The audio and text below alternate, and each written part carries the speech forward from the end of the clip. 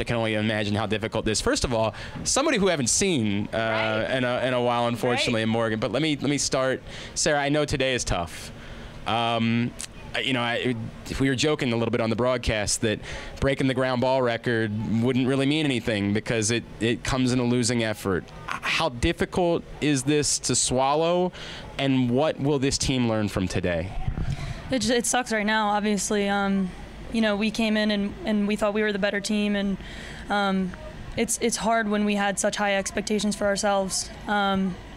We were expecting to win this game and move on, and it's hard to, you know, get smacked in the face a little bit the way we did. And I think all we can do is learn from this and just work hard over the summer. We have obviously a lot of freshmen. They're just going to get better with age, and you know, we're losing 3 seniors that contribute a lot, but we still have a lot of good returning players, so that's something to look forward to. Morgan, tell us what it's meant to be part of this team this year and how much fun it's been. I have no words for an amazing team.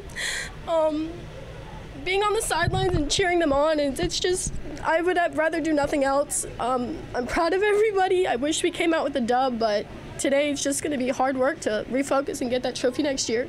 I think it's important to, as I know what you guys are going through, what you guys accomplished this season, nobody can take this away from you. This is one of the most amazing years in Stevenson lacrosse history. And we had sort of joked at the beginning of the year that a lot of people would have looked at this roster and said, okay, nice rebuilding year, right? You know, like a year that's all about the freshmen. And I know it's tough to think about that today, but Sarah, what you guys accomplished, you know, can you even put it into words what it's meant to be a part of this? I mean, it's crazy. I don't think anyone expected us to do that. But just the hard work that comes, you know, top down, it's just going to continue. And we're going to build off what we have today and regroup, and we're going to be back and better than ever next year.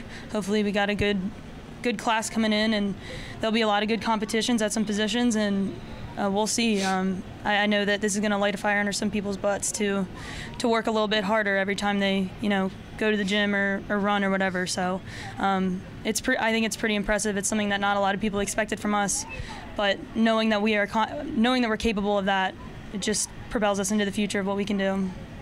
I know it's tough to hear it, but congratulations on an amazing season. Thank you. Congratulations.